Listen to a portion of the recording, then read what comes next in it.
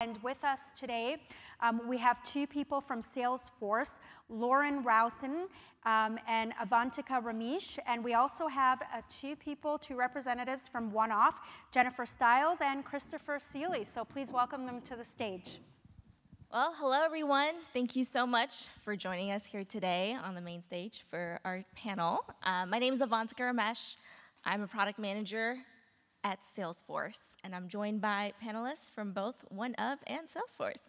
So thank you for joining us. You know, I think before we get started, it's worth acknowledging kind of the shift that we've seen in the themes with NFT.NYC between the years. And this year, our focus, especially for this panel, is building brand loyalty in Web3. But I've also seen that theme a lot more prominent this year than in past years. So I love that we've been moving so fast. The space has been evolving. We've moved from talking about crypto, DeFi, infra, to actual adoption for brands. So we're here to talk about brand adoption. I'm going to go ahead and have our panelists introduce themselves, and then we'll get right into our conversation. So, Laura, do you want to start off? Sure, I'll kick off. Hi, everybody. My name is Rowson. I am an investor in Salesforce's venture capital fund. Salesforce Ventures is a global multi-stage fund investing in enterprise software companies, including Web3, typically from the Series A and up. Our team's based globally. I'm based here in New York, and I'm very excited to be here today. Great. Hello, everyone. I'm Jennifer Stiles. I'm the Vice President of Communications at One-Of, and based in Miami. My colleague.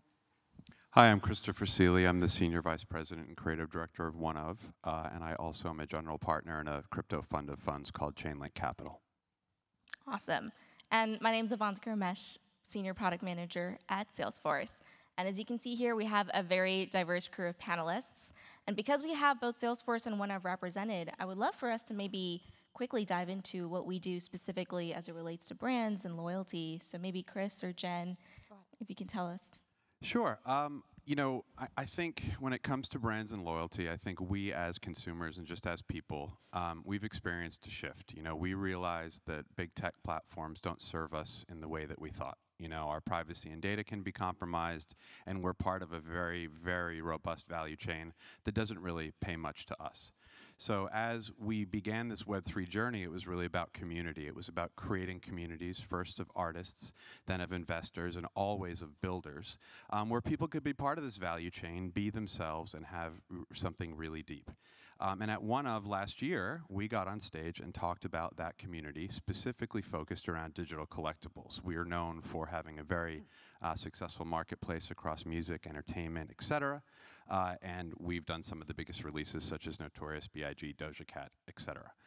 What we were always doing, though, under the hood, which I think is coming to light in this new environment as investment cycles sort of vacillate, is building what we felt was best-in-class technology to power these marketplaces. So not just marketplace tech, but loyalty and sort of gamification tech to get our customers involved. And I think most critically, a truly universal decentralized identity called One-Of that goes sort of way beyond, One Wallet. That goes way beyond your typical Web3 wallet and critically allowed our consumers to plug in at any level of tech savviness or Web3 familiarity, buy, sell and trade digital assets. And so now what we're doing with our recent announcement is making that available as one platform, which is simply an enterprise solution for brands who sort of want to rely on sort of the battle-tested folks who've been engaging consumers and use that to ignite their audiences that are quite loyal to them and want to take a step deeper. Very cool. Jen, anything else to share? No, I mean, Chris crushed it. Amazing. Well, I think it's also worth sharing a little bit more about how Salesforce has been involved in this space. Salesforce, our bread and butter is CRM, customer relationship management.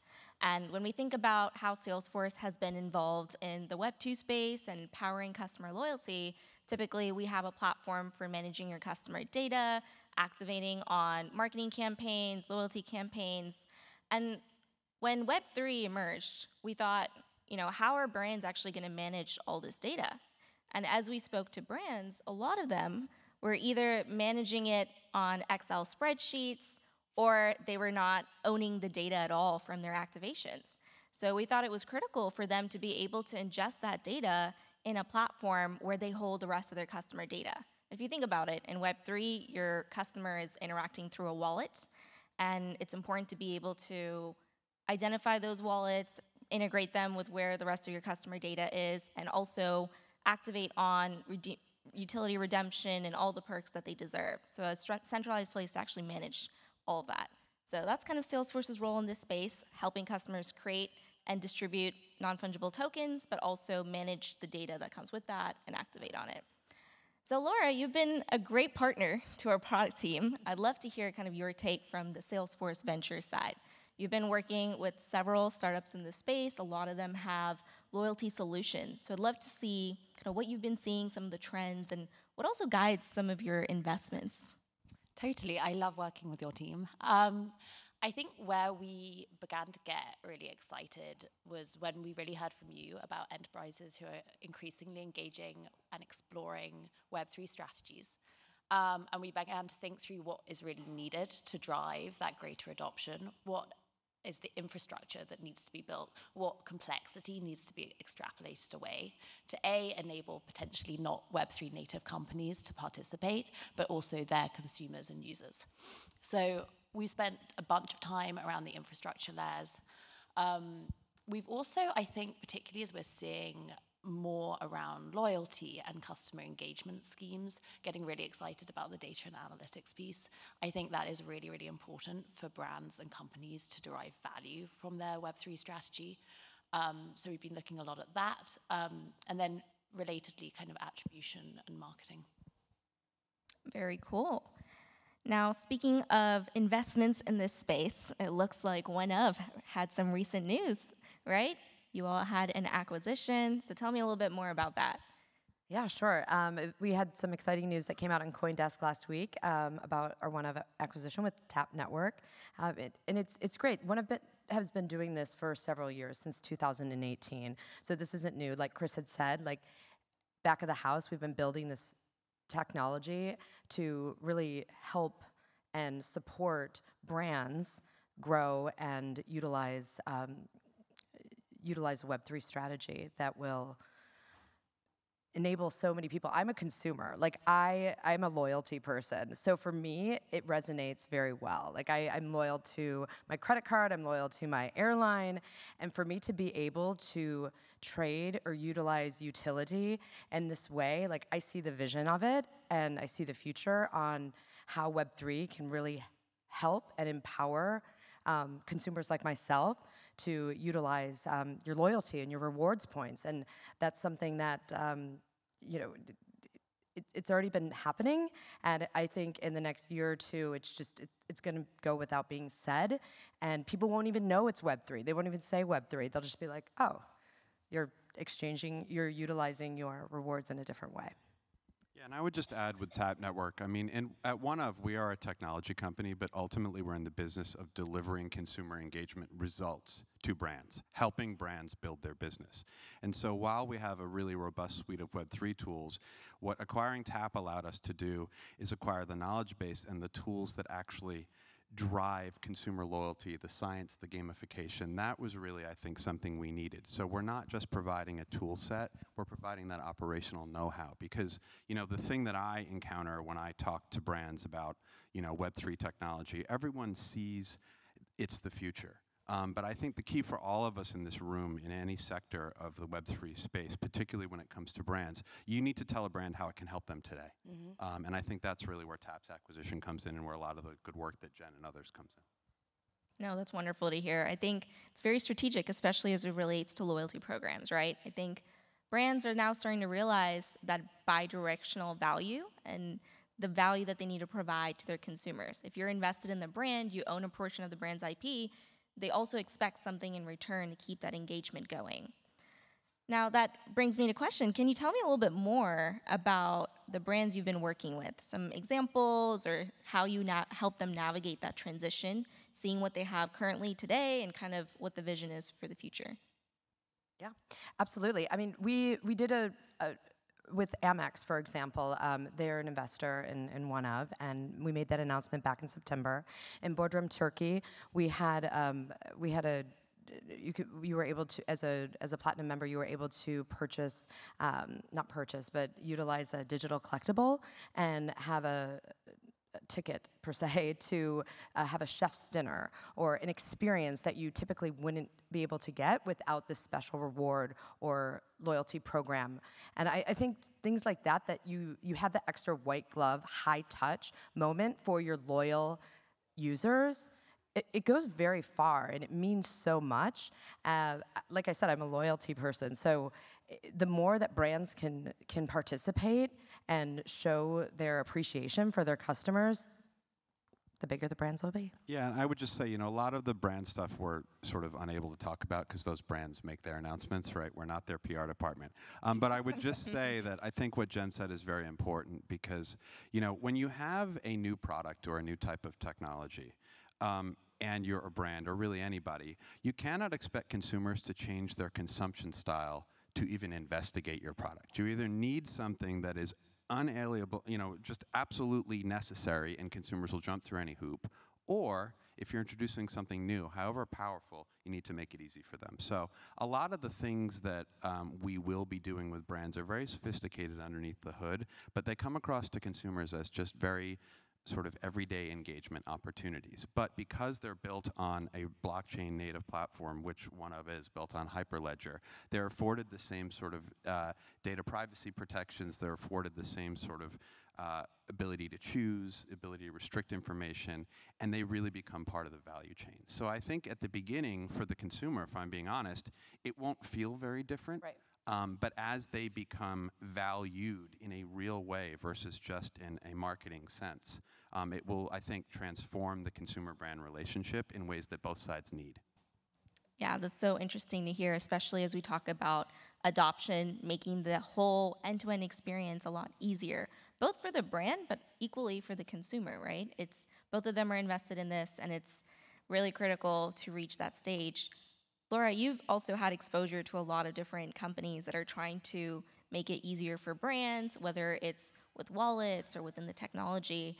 Do you have any startups that come to mind, or maybe even technologies that you're seeing out there that are emerging?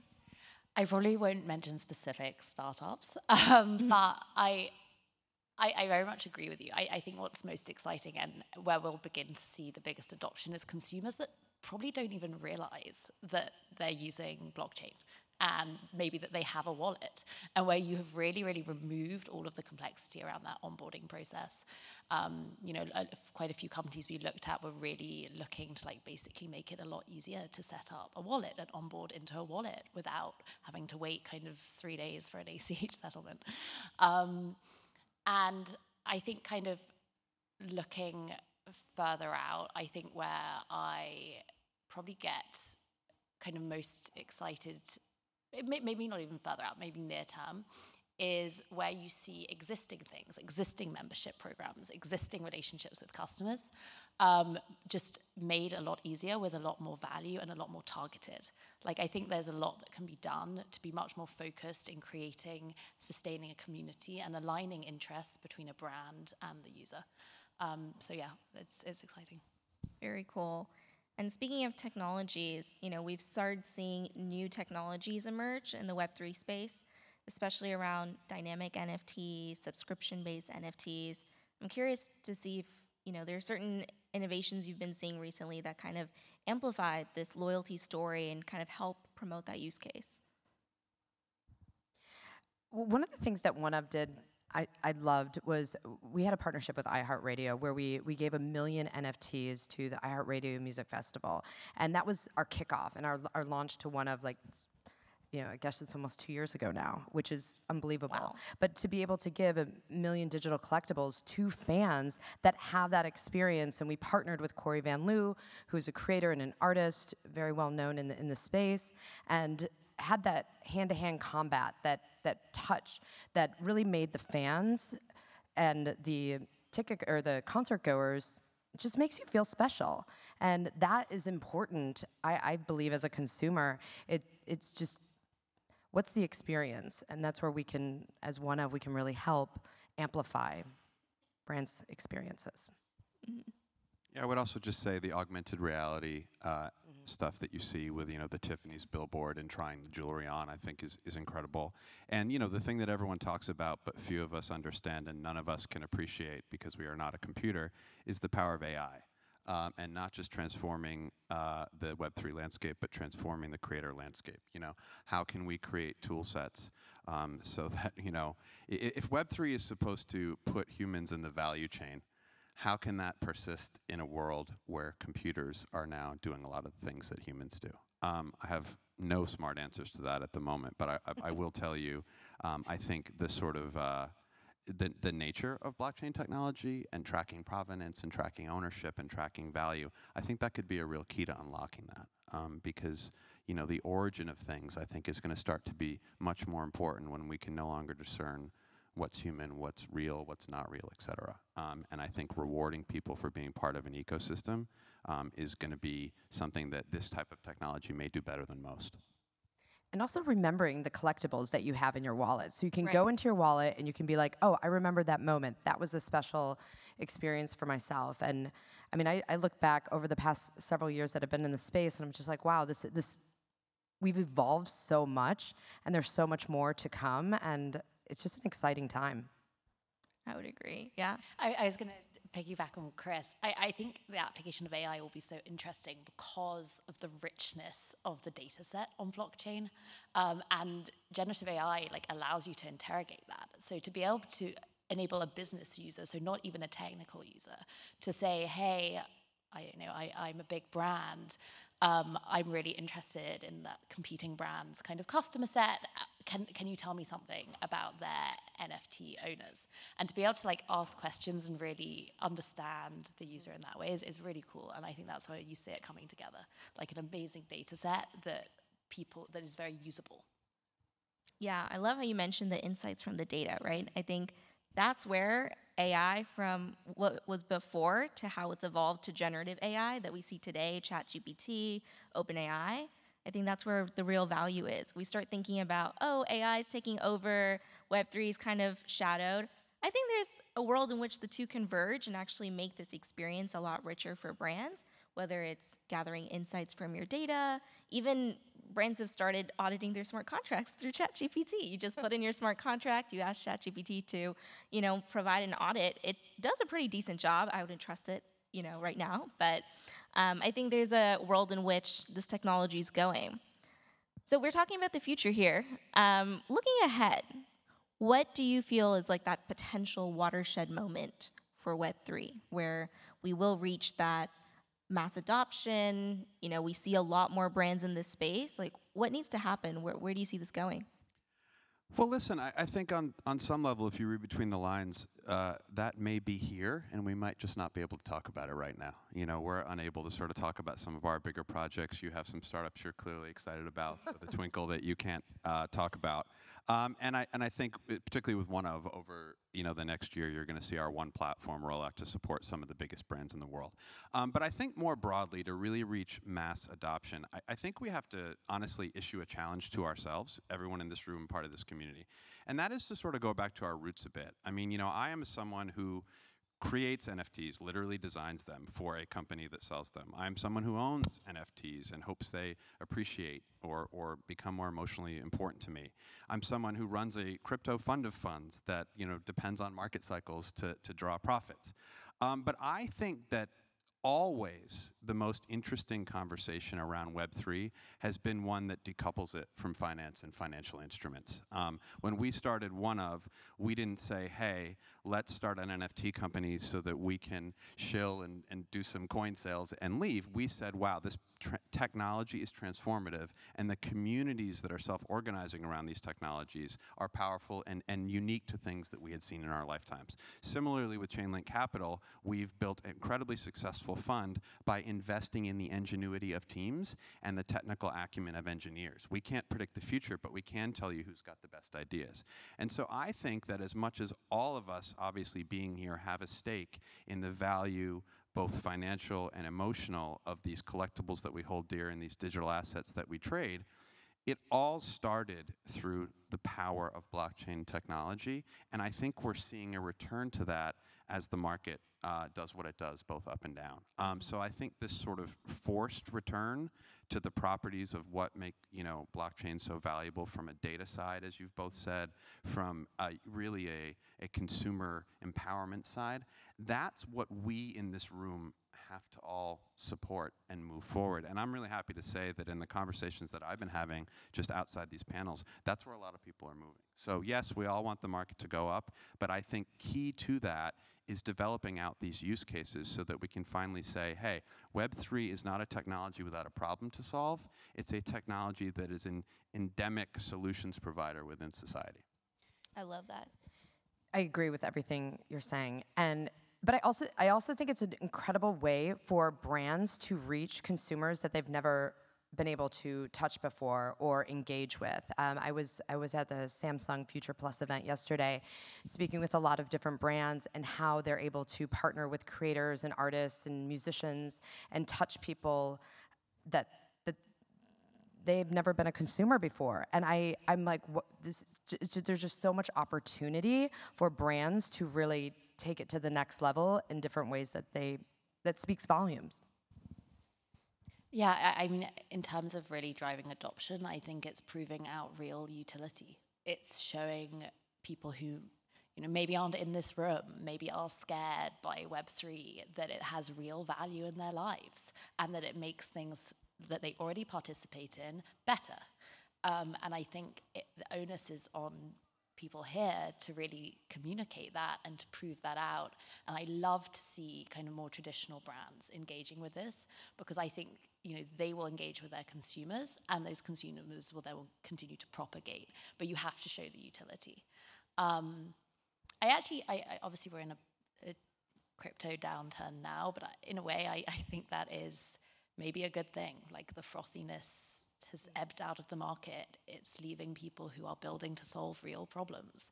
And potentially, even if it's pushed some Web3 people into Web2 world, actually that's a really good opportunity to advocate. So I think we'll come out of this a lot stronger in a way. Yeah, one of our investors at One of, Bill Ty, who's very well known across the space, at a meeting yesterday said, obviously, the market downturn and the headwinds that we're facing in the macroeconomic market will thin the forest. But those trees who are strong enough to keep standing, they're going to get more light and more rain and more of what they need. So I guess I would just say, any of you who is here in this audience or watching that is a builder and is feeling good about it, these challenges, I think, are, so long as they can be navigated by you, they're really fortifying you in a way that a year ago it would be harder to stand out from the crowd. What doesn't kill you makes you stronger. No, I love the perspectives here. I love that you mentioned the market and how it's changed our perspective and really tested this, because I think before it was hard for brands to even understand the value, right? It was all about speculation and driving instant revenue, and that's why brands were kind of involved in this space. And then it's forced us to completely change the narrative. Think about the technology that underlies this, and think about revolutionary ways to up-level the way that they connect with their customers. And Jen, you brought up an important point where, you're starting to connect with people that you've never connected before, right? And when brands think about this, they definitely do need to think about approaching that Web3 consumer base that they've never connected with before without alienating the Web2 consumers. And I think it's a beautiful moment when you're able to kind of bring both audiences into this new initiative together and not alienate either community. And then, as you said, there's also an ecosystem that forms around the brand, around artists and collaborations that they've never thought about before. So we speak about all of this. I'm curious, do you have any favorite brands? Maybe not the ones that you worked with, but we've seen a lot of examples like Adidas and Starbucks who've done these kind of loyalty programs. Any that stick out to you? And Yeah, I'm a Boss Beauty holder, and I love the Boss Beauty community. I love the Boss Beauty. They're my girls. But they did a recent collaboration with NARS, and I typically don't buy NARS, but now I do. So it's a very use case scenario. I have that NFT too. And because I feel a part of the community and I want to support the brand, and I appreciate that they're supporting these creators and these artists. And it's also just a great way for artists and creators to make money and financially support themselves in different ways that they wouldn't be able to, which I think is really cool. But yeah, that's my one. right now. I have many, but. Oh, I love the work your team did with Scotch and Soda. I thought that was really awesome. Tell us about it. I think Well, what made it so cool was that I think it was actually the fact that they were able to address individuals who maybe were very unfamiliar with who would be scared to set up a wallet, basically, maybe didn't even know what a wallet was. And it was able to take them through that process because they were engaged with the brand. And then in going through the process, they became even more engaged with the brand. It was really cool to see. And I think it was both of our first times actually understanding what the experience was See? like. And we were like, wow, we built the product, now we're gonna launch it, get the customer on it. And then we were like, wow, how is it for the end user to actually go and mint these NFTs? And it was on Polygon. We were like, oh my gosh, we need to get, Matic on our wallets. We navigated the whole experience, but it was beautiful that, the consumers were willing to engage with the brands in that way. Fantastic. Thank you so much for joining us today. All right, Yeah, we're going to thank you bring so up much our for next having speaker us. now.